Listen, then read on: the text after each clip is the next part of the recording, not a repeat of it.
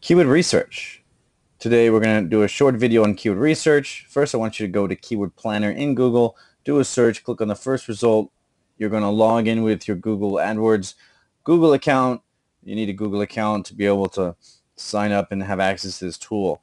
Now you get several options that you can do. You can search for a new list of keywords. You can get search volume for an existing list of keywords.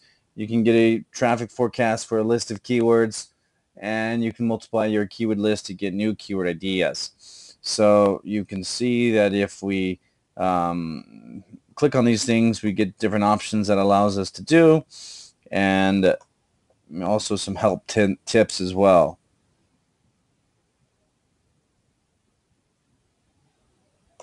So let's click on this one. This one's fine. You can test them all out and see what options it gives you and what it doesn't. Next thing I like to use is sometimes I think I can think about the best keywords just off the top of my head, which is great.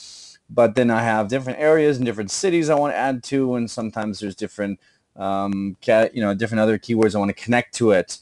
And so you can use this tool, which is called keywordmixer.com, to allow you to combine the different keywords together so you don't miss anything. So when you click on combine here, it puts all the keywords that from the different combinations from each box. You can only fill out 2 columns if you want, or you can fill out 3 columns. You can add additional things as well. So you can make sure to get all the different combinations without having to type them all out one by one by one. So a little bit easier, and less mistakes will happen, spelling or missing a keyword. Then we can do a couple things. I like using Mike's keyword tool. Now this tool is nice because it'll allow me to paste the keywords.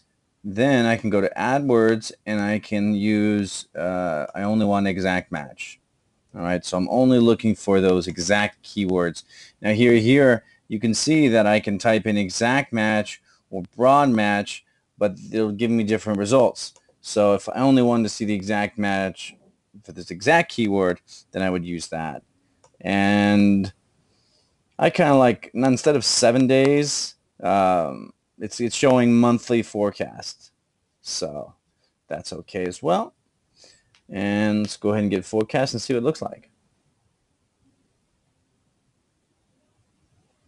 All right, you can see here that it's telling me, where the impressions are, how much it's going to cost, and we can dig down even more, and we can get some more information here.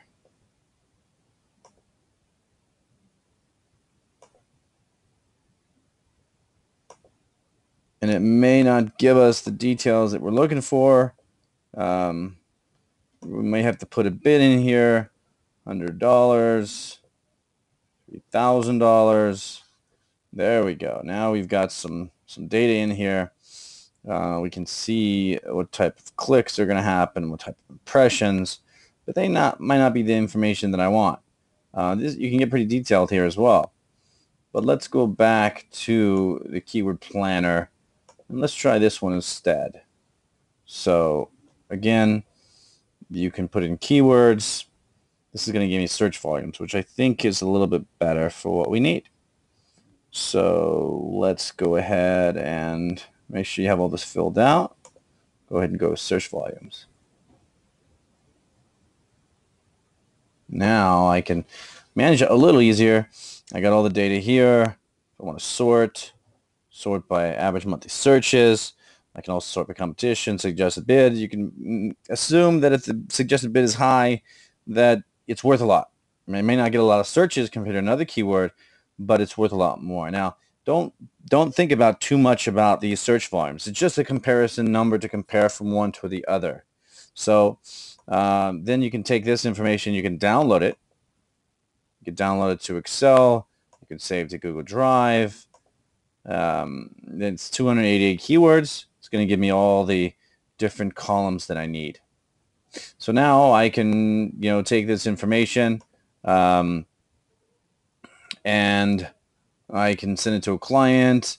I can, understand which keywords I want to use. So that's a little bit, it gives you a little idea on how to do some keyword research. So you can delete here, send this to the client, or it gives you an idea of what keywords you want to focus on, which keywords you don't want to focus on. Thank you.